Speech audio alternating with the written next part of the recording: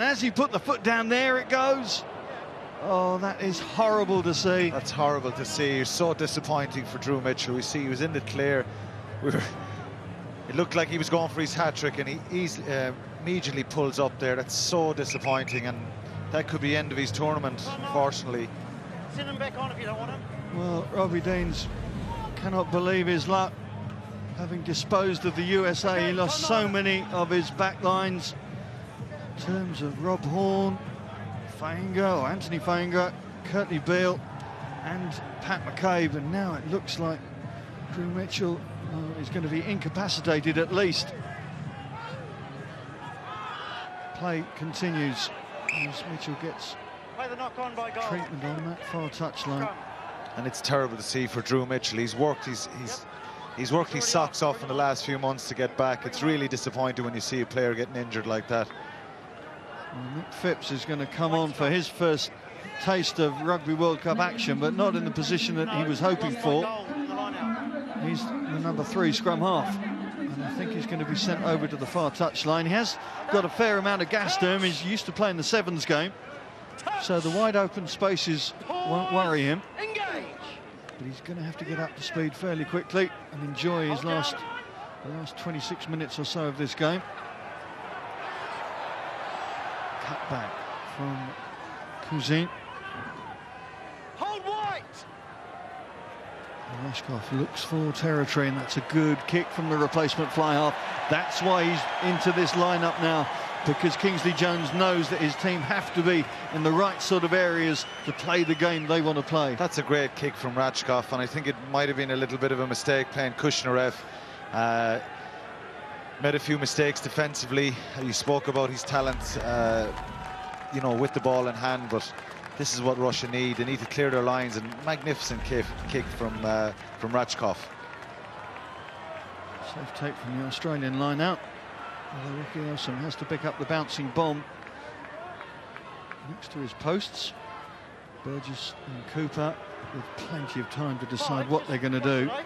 Cooper's not looking for the line, he's looking to get Australia up towards halfway.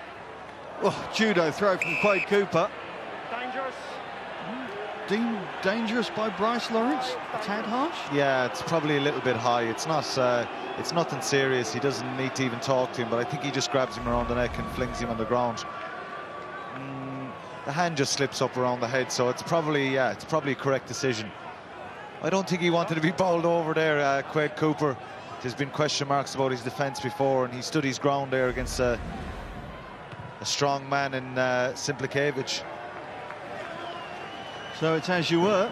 It's going to be a Russian line out down in this far left-hand corner, and Quade Cooper is going to be on defensive duty once again. Sticking Cooper out beyond Adam Ashley Cooper out on the left-hand side, and putting Radiki Samo in as defensive first line. What can the Russians work from here? Chance for the second try. Well, doing ecstasy to the Russian team, that's for sure. Taken up front by Fatakov.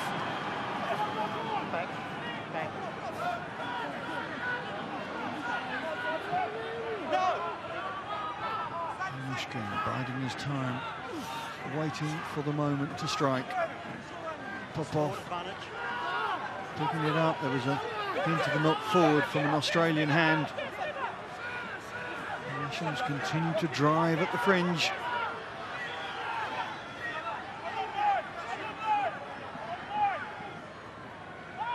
Mishkin feeds the second pod, the second group of forwards trying to set something up. Now they move it wide.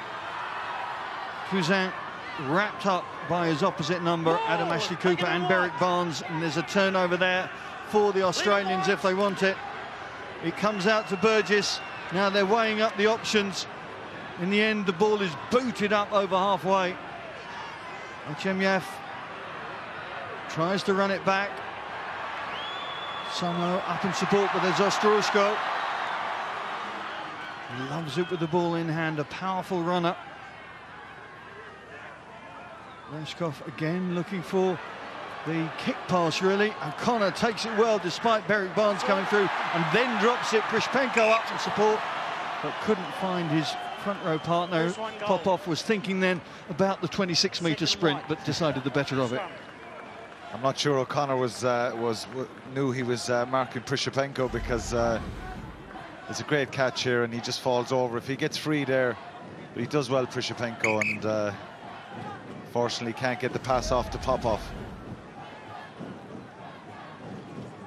It's a good period for Russia there, I think. You know, a lot of good ball recycling and good carries from them. Certainly they've been quite positive in the last few minutes, the way they've tried to play the game. And certainly the Russians have made the most of this opportunity. We've been talking with the Russian management about what they're going to do, what this means to the country. And the steep learning curve, we knew it was there. They've been trying, as they say, to put structure into their unstructured game. But they really are leaving a legacy here. As Drew Mitchell gets that, it looks like a hamstring, strapped up. They've been offered strategic relationships with several teams in New Zealand. Last week they left a Russian book section in the Rotorua Library to make sure people understand a bit more about their country and where they've come from. They've got the new stadium in place. They've got to improve the league. These players go back to the semi-finals in the Russian league next weekend. So they hope that they've added their bit to what has been a fabulous tournament, and certainly it's something that they've enjoyed in these 4 matches, making the most of the opportunities available to them. It's been massive for them. I think, you know, they're a second-tier nation, and they're very, very early in their development as a rugby nation. To compete at a World Cup is a massive thing for any player, and certainly let's hope in the next couple of years that we see them develop, and come 2015 that they can be much stronger and able to compete against the bigger nations. Well, certainly their target by 2015 is that they're in the top 12. They're going to have a bit of work to be done in the evidence that we've seen in these 4 games, but there's no question that they have the appetite and the desire to make it happen. Numbers available on that right-hand side. This time the kick pass maybe not have been the best option for Rashkov, and James O'Connor had plenty of time to deal with that. Kuzan, he's got a winger's pace. Number 13. Needed the ball in hand there.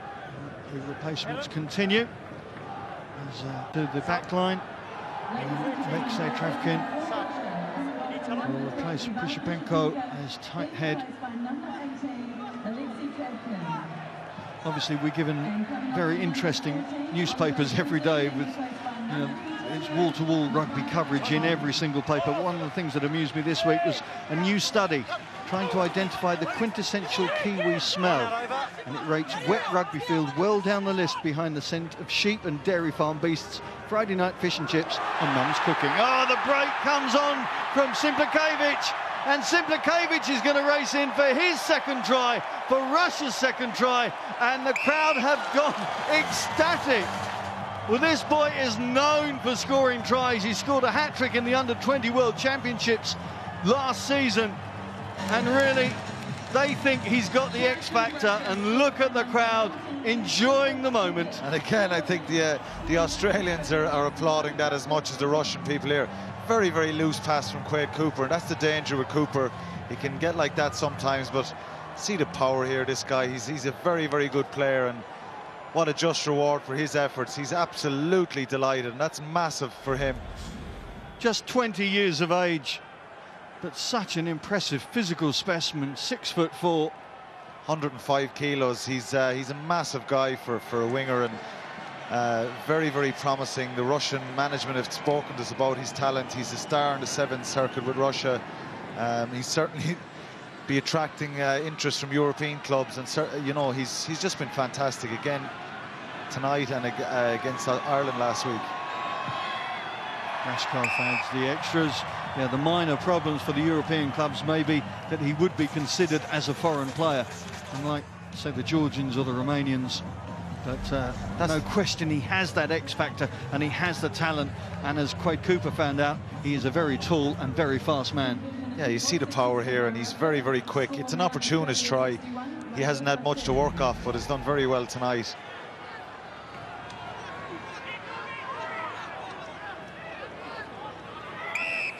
tackler assist, police. Russians driving their way out from the 22. Clear space. And this now is tackler about assist. concentration for Australia, isn't it? I mean, the match was won after 20 minutes, but this is about concentration and trying to keep their game plan it's in shape. It's a difficult period in the game. Last 20 minutes, you're winning by 40, 50 points. You have to keep going. I think Robbie Deans, Jimmy Williams, they'll want him to keep going, be ruthless, be clinical. Of course, the fear is that they get any more injuries like Drew Mitchell, but I think these guys are experienced enough now after the loss against Ireland. They'll want to keep going, the Australians, and try and put themselves forward for a quarter-final next week, which that's the key. He hopes to have a full selection next week, Deans, and these guys will want to be in the starting team.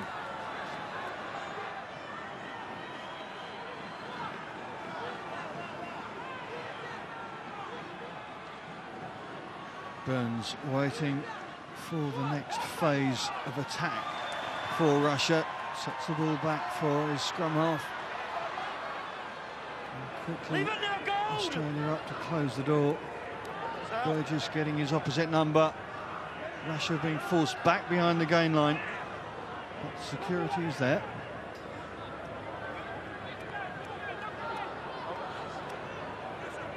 Popov stepping in at scrum half. And Yushkin hobbling at the moment. Could be a problem for Russia.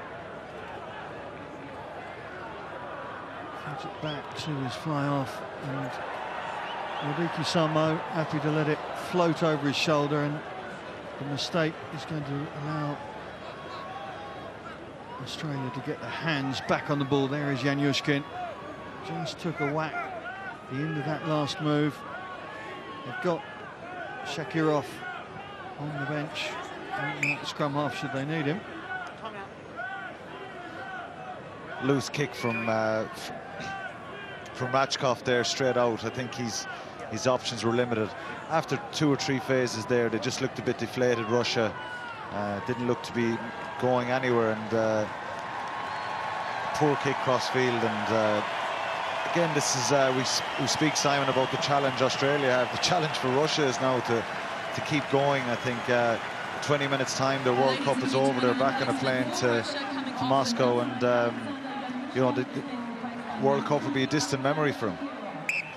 Yes, very good point, Alan, that this is their last 20 minutes of Rugby World Cup action, and they have to make it count and leave everybody with the feel-good factor from the Bears.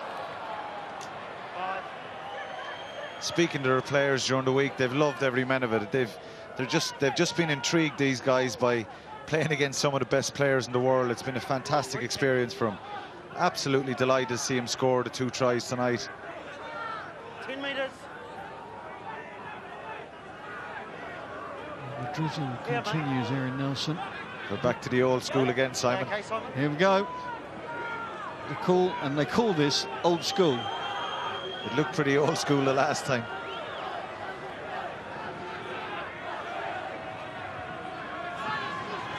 Grashev, head down, dynamic runner. He's going to have to try and make it count a bit more. There's Popov out to Fatakov, looking to get the offload away, but not allowing that. Again, it's Grashev, but look at the work from Mafu, the leg drive to force his man back.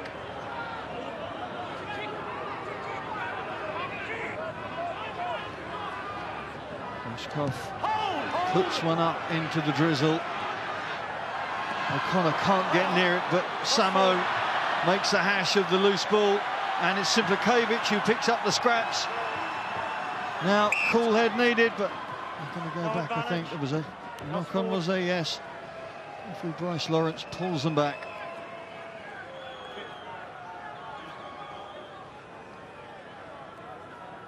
Well, this game just breaking up a bit now as Popov comes off to be replaced by Botvinnikov in the Russian front row. We're on, scrum, here it is. Babiev jumps early there and put James O'Connor off. Very, very good kick from Rachkov that time. Great up and under.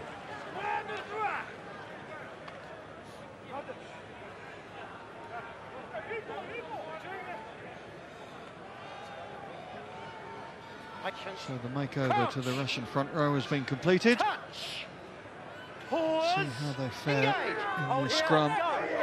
Go. Hands on the floor, you can see, but the referee happy to let play continue. Good run around from Shakarov. Sets the ball back. It's off. Roll. The Russian forwards happy to get their